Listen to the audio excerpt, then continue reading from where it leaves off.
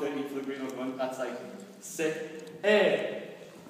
But for fat loss and pure fat loss, cardio isn't the best thing we can do. It's actually the bottom of the hierarchy of fat loss. People, I used to go to the gym, I still go to the gym now, and all you got to do is go to the gym. I guarantee most of the gyms are on the either ab machines or on the treadmills, the cross trainers, and the row machines. You go and talk to them, and they can easily hold a conversation. So they're doing that for maybe 1 hour, 2 hours, and they might burn 300 or 400 or 500 calories in the gym, and they think, yes, I think I've earned that like cheat meal, I've earned like this meal, I can have so many points now. But the body basically stops burning body fat then. The harder we work, the longer we're burning body fat for, if that makes sense.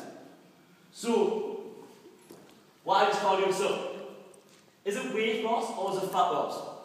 There's a big difference between weight and fat loss. I've had people before who would rather lose weight than lose body fat, which is kind of ridiculous. I'll tell you why. Basically, what would you rather do? Would you rather stand on the scales? This is a test, especially if any of you are addicted to weighing yourself, and especially if any of you literally weigh yourself every day. You stand on the scales. Would you rather stand on the scales and weigh a stone less and be exactly the same size as you are now? Or would you rather stand on the scales, weigh a stone more, but a dress size smaller? You would always, like, literally mentally, that's pretty tough because you start thinking, I want to weigh less. But no one cares about weight. Weight's only a number, and you're the only person who sees weight.